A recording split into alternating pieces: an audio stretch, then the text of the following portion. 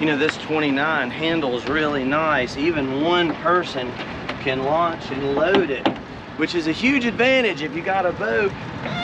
But you guys notice we already had our dock lines out and kind of staged and ready, and knowing what you're going to do and having a plan, even one person can launch a pretty big boat. So I'm going to try to throw some cool tidbits in for everyone today.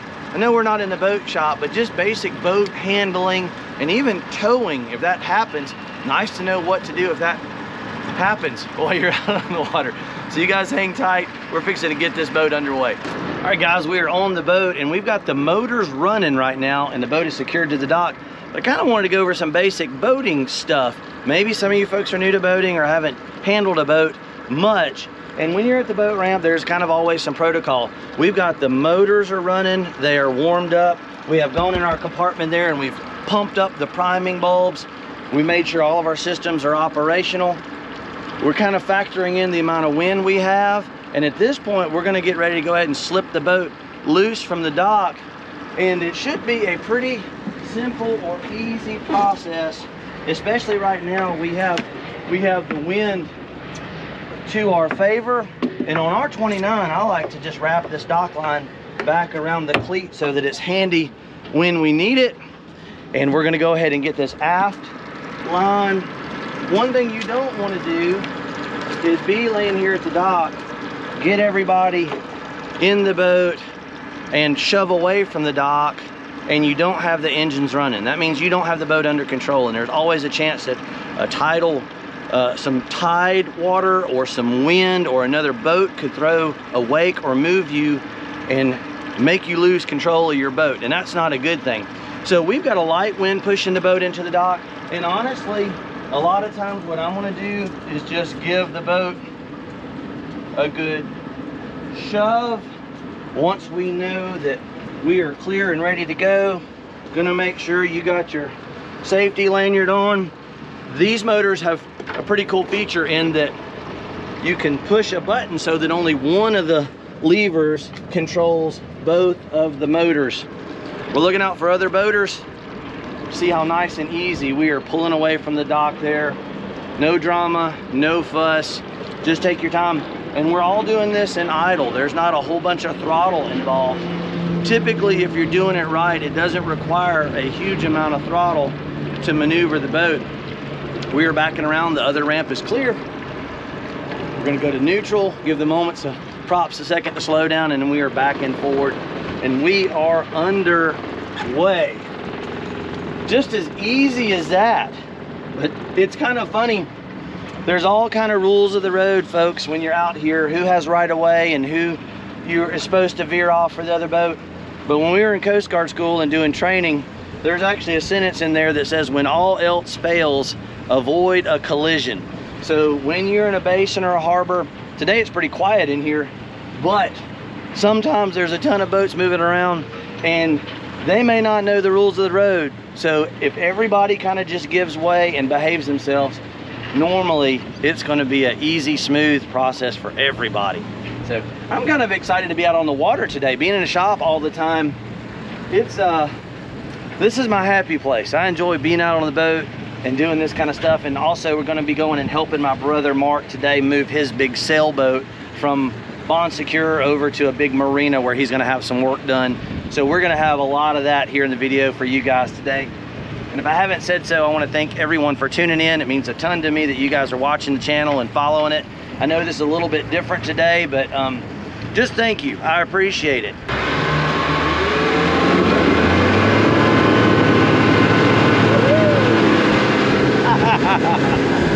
Just that quick, we are at 30.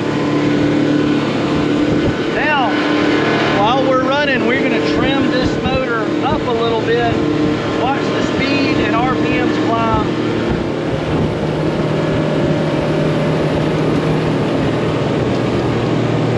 About half trim on these motors is about perfect. 38 miles per hour at 47 mph. Or 38 miles an hour rather at 4,700 RPM. We are making some good headway.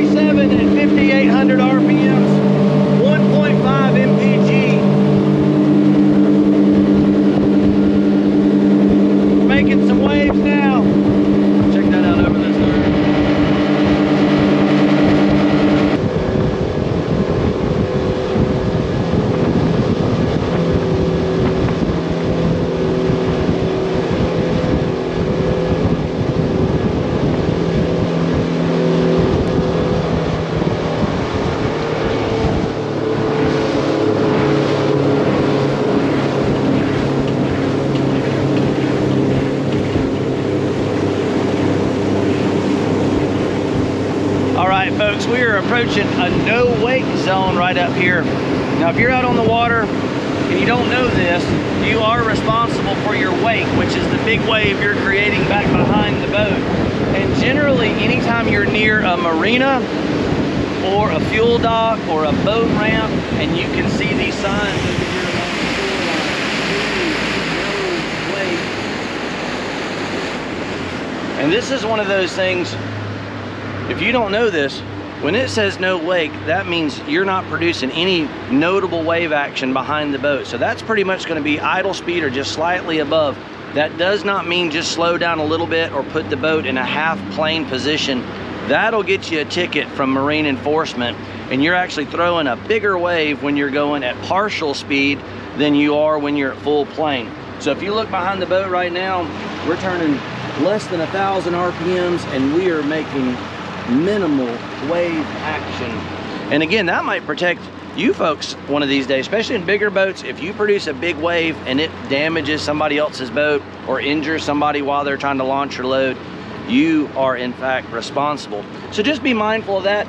And I always tell people to think about how you'd want to be treated if you were out on the water. If you were out there with your family or kids, you wouldn't want other big boats coming and throwing big crazy waves your direction. And if everybody were to do that, it'd be a lot more enjoyable out on the water. We are rolling through one of the more popular areas down here, though. We are blessed with a lot of good waterfront restaurants to eat at. That's one of our local favorites, Tacky Jack's. And then we got Lulu's up here ahead of us. Lulu's is actually owned by Jimmy Buffett's sister, Lucy Buffett. And so that's kind of one of our local celebrity type folks, and a really, really good place to eat. That's one of the cool things about having a boat, is being able to access some of these waterfront restaurants and other venues by boat. It's always really, really cool. But you can see right up here, we're approaching a fuel dock. We got other boats coming in and out. And you just always want to be courteous and mindful of other boaters and fishermen, always.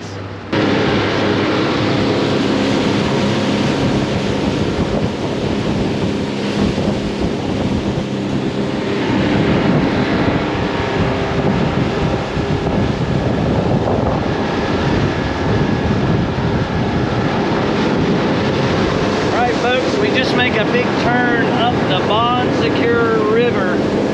Mobile Bay is out to our west. That's some big water, and we fish it pretty regularly. We're doing all intercoastal today, though. Luckily, we're going to be in sheltered, protected waters. But beautiful country up here, one of my favorite places. So we made it a little bit further up the river and kind of got a cool thing. That smaller shrimp boat back there, which is actually one of our family's 37 footers that my father built a number of years ago. It looks pretty small from here compared to the other big shrimp boat, but it's actually 37 feet. And our family has built, I think we built 30, 35, maybe even 40 of those 37 footers. And then we are approaching some shrimp boat docks. We are down here at Billy's Seafood, which is one of our favorite spots to come and get some fresh seafood. Sometimes they'll even nice enough to let us stop in here and take a restroom break when we're on some of our fishing charters. And good place to pick up some fresh shrimp for bait while we're out here. Pretty cool little spot, though. It's been here since I was a boy and used to sell shrimp from this dock when I had a shrimp boat. But we are now at Aquila Seafood, and you can see they got a bigger operation. Lots of shrimp boats, fishing boats. And this is the world that I grew up in when I was a teenager. Our families, more specifically my older brother Mark, always had a shrimp boat or some kind of a work boat. And then as I got into my 20s, I owned some commercial fishing boats and shrimp boats, and spent a lot of time on the water commercial fishing and shrimping. So a lot of our heritage goes back there. I'm the first captain in my family to be a full-time charter guide as well as a boat builder. So kind of gone away from the shrimping and fishing because it's just hard to make a living doing that these days. There's more demand for the charter industry. But Mark's sailboats are right around the corner. There's some dolphins there, folks. Check it out. We got some bottlenose dolphins. A lot of times dolphins are part of our fishing trips. They can be fun to watch and see, but if you're trying to catch fish like speckled trout, they can scare the fish away. So it's kind of, sometimes it's cool to see them and sometimes it's not cool to see them. But yep, and there's my brother's big sailboat right there around the corner. We have hooked on to Mark's sailboat, and we got it connected at the bow. We're just using the trolling motor and a little bit of idle to pull him out of the slip. We're gonna get him right out here, out in the middle of the channel, folks. We got plenty of room to work, and then we're gonna hook onto the bow and get him underway. But I'm finding that the trolling motor on the bow does a great job of controlling the boat. So if you've got a bow mount trolling motor and you're trying to pull somebody, you may want to deploy that trolling motor and use it like a bow thruster to kind of steer the bow around and pull. It allows precise movement, super easy. So we've got our bridles hooked up to the back that Mark custom made, and we are underway, folks. And I'm telling you, the trolling motor on the bow works amazingly good. Sometimes when you're trying to pull a big boat with a small boat, the big boat ends up kind of pulling you around, but I'm able to keep the bow pointed the direction I want and use it like a bow thruster. Right now we're just going super easy, not a lot of power on anything, just making sure it does what we want it to do. But the journey has begun. So we're just gonna settle in and take our time, just be nice and smooth. But I'm glad to be able to help my brother out, because if you guys haven't seen the boat build project, when we were building this 29, my brother Mark helped me a ton get this boat put together, and just kind of want to pay it back towards him. So there we go. It looks good, man. We're underway.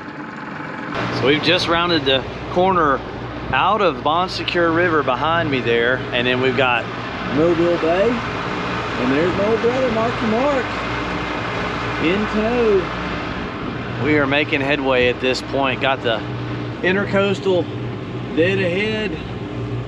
Probably gonna take us a couple hours or so to get there, but main thing is just take your time. Don't get in a rush if you're towing a boat. And the wind has picked up a little bit, but we got it totally under control. And right now we're running these Yamahas at 1800. We're making right at 5 miles per hour, and we're getting about 1.5 mpg. It seems a lot of times like when you're towing somebody else, that 5-6 mile an hour range is a kind of a sweet spot. Whoop, there's the big old Highway 59 bridge. We've already made it back, been under tow for about an hour or so. Easing through the no wake zone. Want to keep enough forward momentum that we got control of the boat. There's nobody at the dock there. There's nobody getting fuel, so we're going to maintain a little bit of headway through here.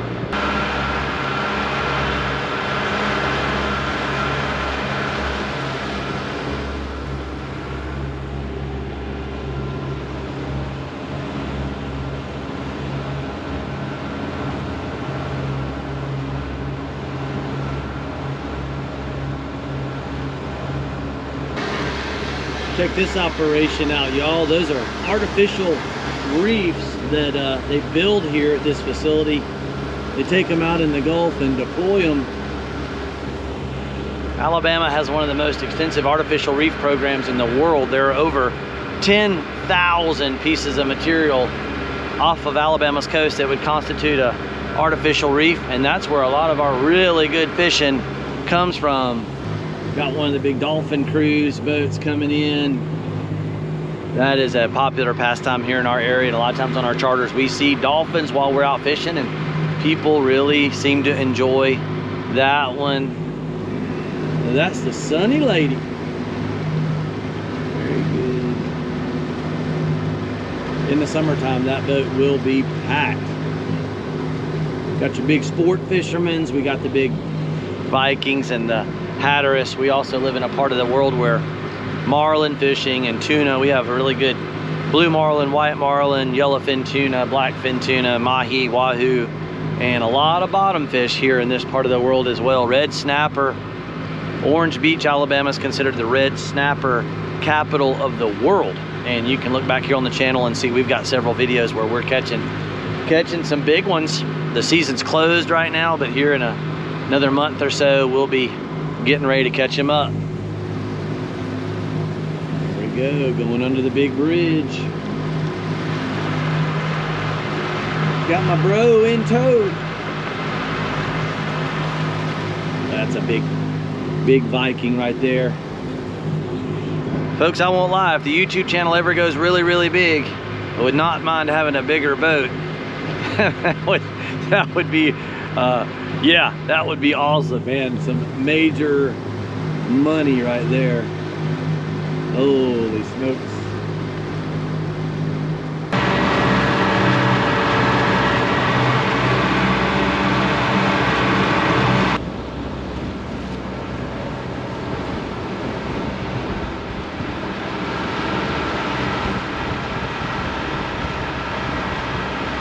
Folks, we have actually made it to the marina entrance. It's in the background.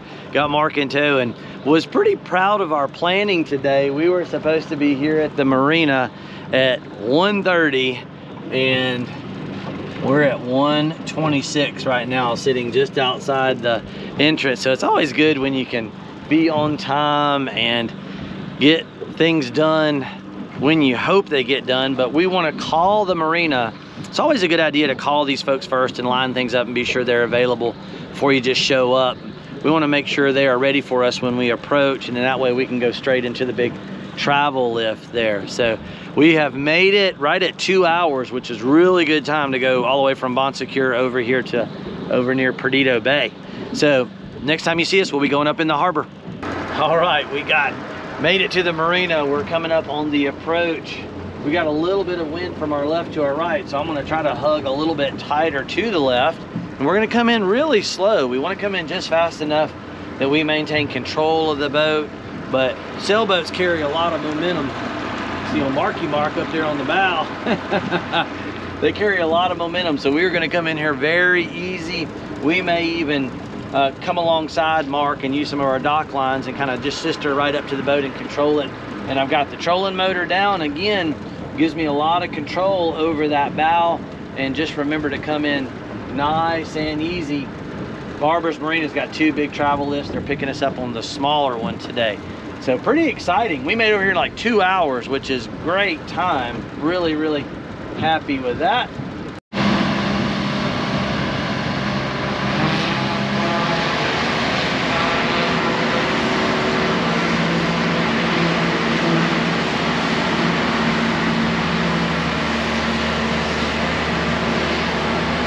So they put the slings under this thing, and that's their little travel lift, but look how easy it picks that boat up, no problem.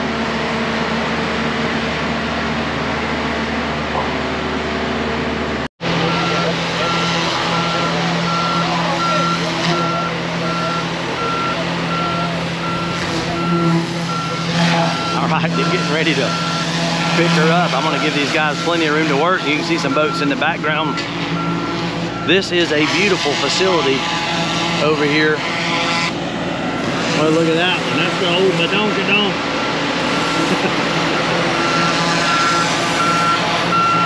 Coming up.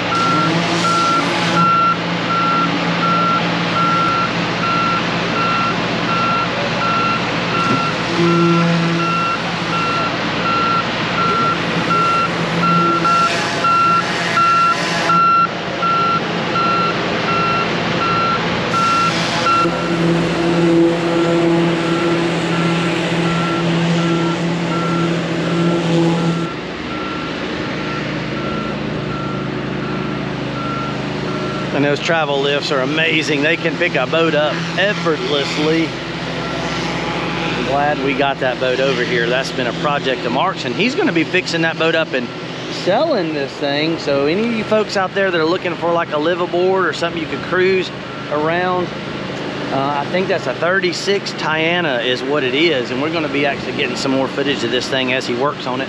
He's gonna be freshening up the bottom paint, and got a little bit of mechanical stuff to do to get her in tip-top shape. It's kind of cool though.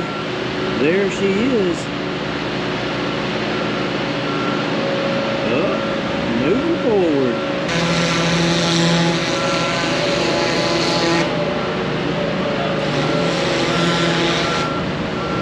Blasting barnacles off of that one. When I was growing up as a boy, my dad would build some big boats, and we would trailer them down to the marinas, and then they would pick them up off the trailer and launch them in the travel lift. And I got to miss school a lot of times for the day because Dad would work on these big boats. Sometimes it would take well over a year to get them complete, and it was a big deal to launch one. But it's a big deal to pick one up. I'm happy for Mark. There she goes.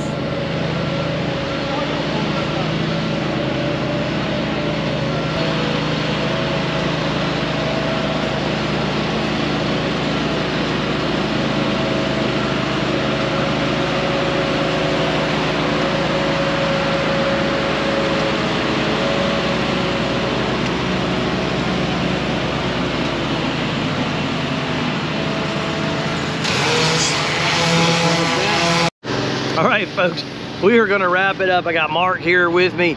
We are gonna go ahead and take the 29 back to the boat ramp. Mark is gonna be working for the next few days. He's gonna go to jail and torture. It's gonna be nice. He's doing some boat work. He's obviously bottom paint, anodes, some rudder work, all that cool stuff. I hope y'all enjoyed that little journey. That's kind of a day in the life of some of the stuff we do outside of the boat shop, but related to the boat world. Got that big old 29 sitting over there with Logan ready to go. We got a fishing charter tomorrow, so we're going fishing offshore. Hopefully we do good.